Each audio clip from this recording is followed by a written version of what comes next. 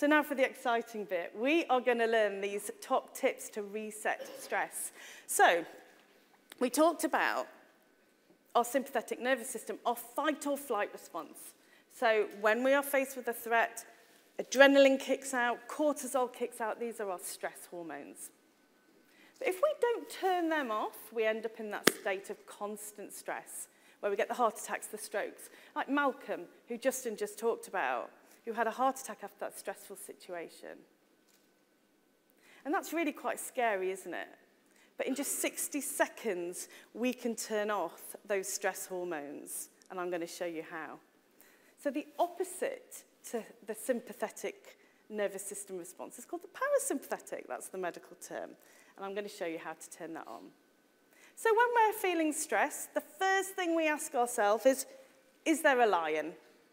Am I really under threat here? Or actually, is it just the 3,000 emails in my inbox? That isn't going to kill me.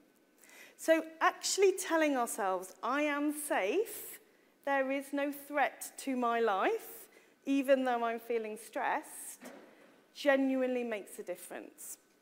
So recognizing we're feeling stressed, we might recognize we're acting in one of those 3 words of when we're not at our best. So I think, hang on a minute, I'm moaning now. Oh yeah, I must be stressed. Okay, what's going on? Is there a lion? No, there's not a lion.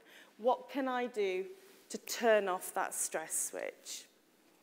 So let's teach you. How do we turn it off? How do we put the brakes on? How do we put a circuit breaker in to turn off that constant stress and give our bodies a break? So how do we flip ourselves into what we call in science the parasympathetic mode?